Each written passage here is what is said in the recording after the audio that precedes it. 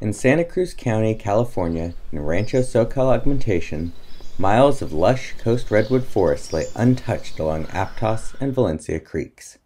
But in the 1860s, the lumber barons arrived, entrepreneurs such as Charles Ford, John and Warren Porter, and Frederick Hihn. They founded lumber companies and hired legions of fallers, sawyers, and lumberjacks to chop down the trees and turn them into lumber, railroad ties, firewood, and fence posts. Workers moved felled logs using donkey engines. They carved skid roads up gulches and used oxen.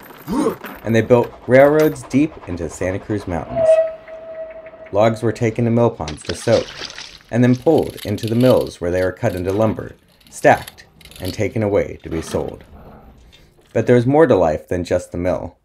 Rugged mountain towns arose at Loma Prieta and Valencia, with businesses, schools, and community activities such as dances. Discover the secret history of the people of Mid-County Santa Cruz during the golden age of the lumber industry in Part 2 of the history of Rancho Soquel Augmentation, The Reign of the Lumber Barons, by Ronald G. Powell, edited by Derek R. Whaley from Zienti Publishing, now available on Amazon.com.